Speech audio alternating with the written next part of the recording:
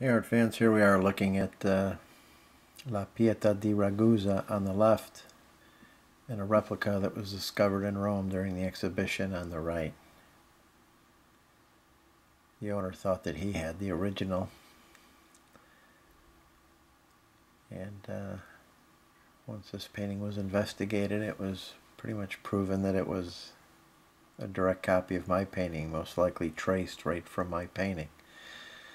And the people investigating this believe, based on the documentation that exists between Cardinal Pole and Cardinal Gonzaga, where Cardinal Pole offers Gonzaga his copy by the hand of Michelangelo in the form of a Pieta.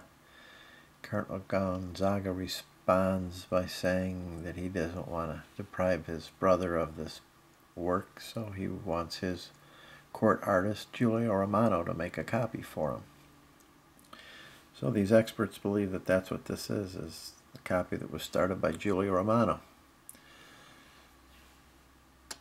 So an infrared imaging pretty much shows that it was some sort of a direct tracing placed on the panel. It's painted in oil, not in tempera, like my painting is. And further investigations are ongoing. The painting cannot leave the country, be restored or sold at this point, because they believe it's an important cultural heritage piece. So it's a little bit darker than mine because it hasn't been cleaned or restored before, but if you look at it, you can see that these images are all very, very similar, identical in shape and form. Just some minor differences. The muscle structure of Christ's chest and stomach, are identical. It looks like there's a colon in my painting, and it circulates around the abdomen. And if you look at the replica, it's every little bend and twist is identically the same. So the shadowing on Christ's upper arms and shoulders are all the same. The shadowing of the angels down by their legs and Christ's legs are all the same. I'm not showing it to you now, but the vegetation on the lower part of the painting is the same. It's kind of a rounded mound to the lower left, and then below the angels on the right side there's a clump of vegetation also.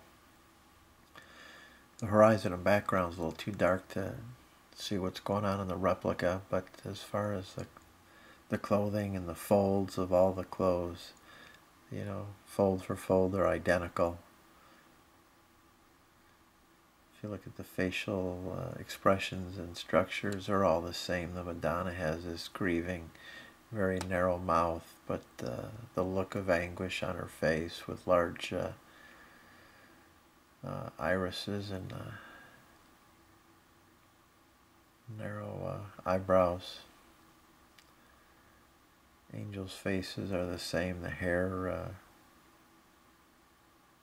structure is the same.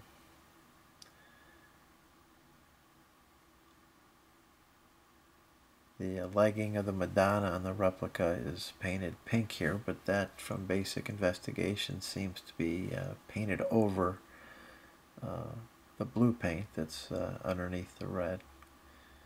And the white lacing at the Madonna's neckline also seems to be added at a later date. So other than that, we're dealing with a copy that was made directly from my painting, based on